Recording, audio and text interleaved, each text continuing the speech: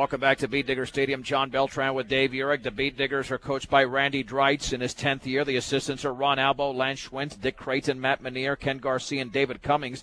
The Beat Diggers in their home maroon. And meanwhile, Eaton in the white jerseys and the road red pants.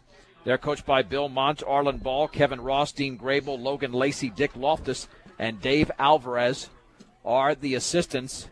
And the Beat Diggers will receive first. And normally, Dave, they've been accustomed to playing defense first this season.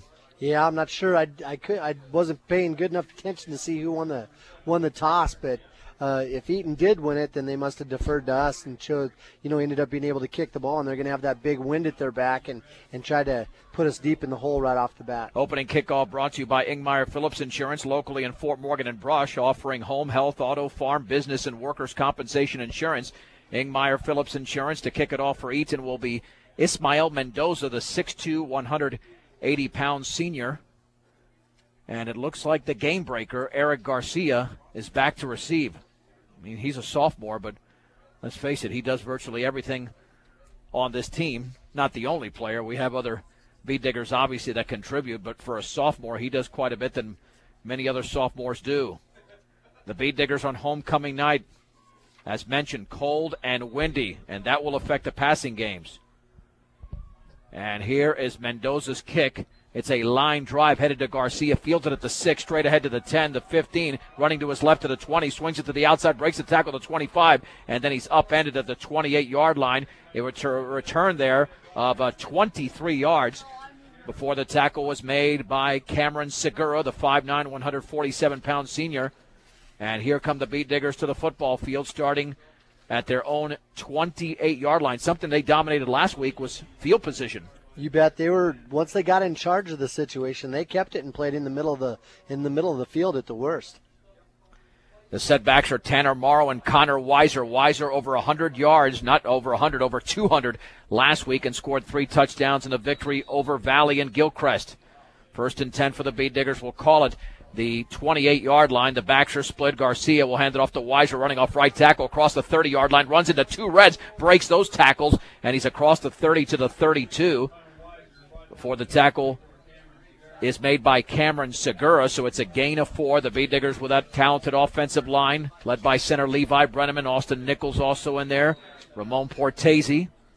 And we'll introduce you to all the Beat Diggers momentarily. Dylan French on that line as well. Derek Lynch is a tight end. The receivers are C.J. Kukas and Shea Hansen in the slot as well. Austin Acosta, of course, 2nd down and 6 at the 32-yard line. The Beat Diggers on their own side of the field, hand off to Morrow, and he bulls his way for a couple of yards right up the guts of the 34, 3rd down and 4. Eaton, usually they like to line up in like a 4-3 or sometimes even a 3-5 defense. The look that they're giving Brush right now is a 6-man front. So they got 6 guys right up there on the line of scrimmage, 1 linebacker in the middle, and then their outside linebackers are playing across from the tight ends, and they're playing a little bit deeper. So, Eaton's right there ready to go, try to stop that run of Brush and make sure they're stopping that outside game with those linebackers that are dropped off. 3rd and 4 from the 34-yard line. In motion to the left is Shea Hansen. Garcia on the bootleg left. Now he reverses his field. He's in big trouble. He's going to have to run out of bounds. He's going to be sacked back at around the 25, maybe the 26-yard line. He's going to lose 8 yards. And it was Seth Selby, the 6'1", 162-pound junior linebacker, that chased him down, and the Beat Diggers certainly struggled on that exchange. It's 4th down and 12. I think that was a design quarterback keeper. It looked like Brush was going to try to hand it off to look like their halfback over here to the left side, and they had their fullback leading, and Garcia pulled the ball out and was just going to follow those guys around the corner. But Eaton had so much penetration that there was no way he could run it that way, and he had to turn back against the grain. C.J. Kukas to punt from his own 11, perfect snap, and he gets it off a low line drive. That'll bounce it around the 47-yard line of Brush, take a huge Beat Digger roll inside the 45, headed towards the sideline, and out of bounds at the 43-yard line, so a punt of around 33 yards. Eaton takes over with 9:49 to go, no score. This is Eaton's first possession on homecoming night in Brush. And by the way, we thank our videographer tonight, Grayson Simmons, who is shooting some Beat Digger video for us that hopefully we'll have up here after the game or early tomorrow on KSIR.com/sports. We'll explain that during halftime. 1st and 10 for the Beat Diggers.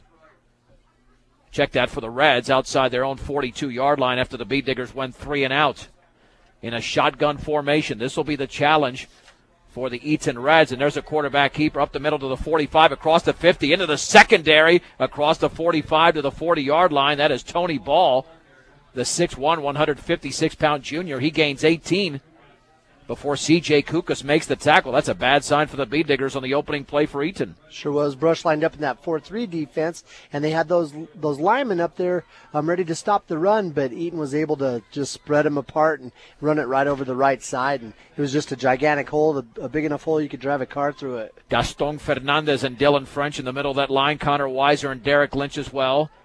Tyson Larrick, Tanner Morrow are the linebackers. 2 of the 3 linebackers, 1st and 10 from the Bead Digger 40. Man in motion to the left for the Reds.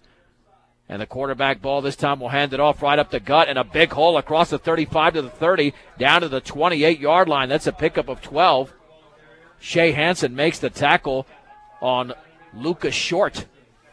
But the Reds with double-digit gainers on their first 2 plays and doing a nice job. We'll call it 11 to the 29, but it's 1st and 10 for the Reds with 9:15 to go in the opening quarter. That was more of an ISO play where they had a back lined up right there on the left side, right behind the guard, and then they handed it off to their deep back, and he just followed that back right up the hole. Derek Litch now backs up in that linebacker position. Kyle Muir is on the defensive line. Shotgun formation, 1st and 10 for the Reds at the Bead Digger 28-yard line. Man in motion to the right. Ball is going to roll to his left. Wants to take off with the football. He pumps, swings it back to the inside, skips out of a tackle to 25, still on his feet to the 20. A first down inside the 15, closing in on the 14-yard line. It's a gain of 14, and the Reds have 3 double-digit gainers in a row, and quite frankly, that was just poor tackling by Brush. Yeah, they did Eaton just ran out there to the left side, and Ball did that little pump fake to try to freeze those linebackers in that corner over there. But Brush had quite a few defenders over there to turn him back upfield, and just a lot of guys were over pursuing and trying to tackle with arm tackles as they ran right by him. C.J. Kuka, Shea Hansen, Bruce Melendez, Brandon Rutherford in that secondary. It is 1st and 10 for the Reds from the Bead Digger 14. Shotgun for Ball. Awaits the snap. Long count. Resetting is Short in the backfield, and there's the gift to Short. He's nailed in the backfield by Dylan French for a loss of 3. I think he basically went through unblocked because as soon as Short got the ball, and they'll call it the 16-yard line, so a loss of 2, 2nd down and 12. French hit him so hard, and he wrapped up, and it's like he had Short's face was like right in Dylan French's chest, and he just kind of bear hugged him and just took him over backwards and put him right on his back. Now I know what Coach Dreitz means by Eaton being the best 0-5 team he's seen because they've looked very good on the first 3 plays before the Bead Diggers made a play. 2nd down and 12 from the Bead Diggers 16-yard line. 2 receivers to the right, 1 to the left. Short is the lone setback. Ball has the football rolling to his left, stopping pressure coming, and he's going to be thrown down at the 25-yard line. And the sack by Levi Brenneman.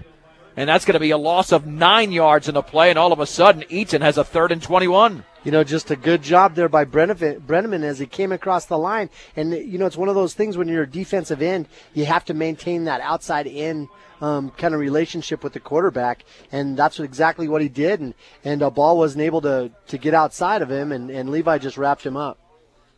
It'll be 3rd down and 21 with the football resting at the Bead Digger 25-yard line. Shotgun formation for Ball. Awaiting the snap. Man in motion to the left. And now we've got a flag down. I don't know if the time was running out on the play clock, but it is against the Reds. So now all of a sudden it sets up a 3rd down and 26